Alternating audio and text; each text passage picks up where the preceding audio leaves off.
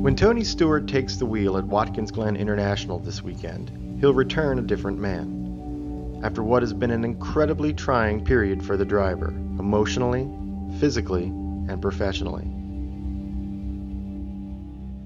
Exactly a year ago Saturday, Stewart, moonlighting as he so often has in a grassroots sprint car race, struck and killed fellow driver Kevin Ward Jr., who was approaching his car on the track under caution at Canandaigua Motorsports Park.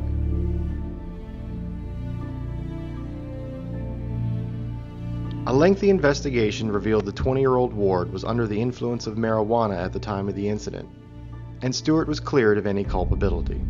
That decision provided legal closure, but did nothing for the emotional toll.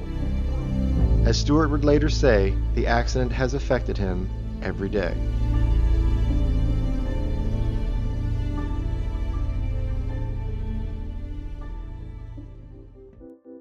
He's barely spoken of the incident publicly since, although friends like A.J. Foyt say it has troubled him far more than many realize.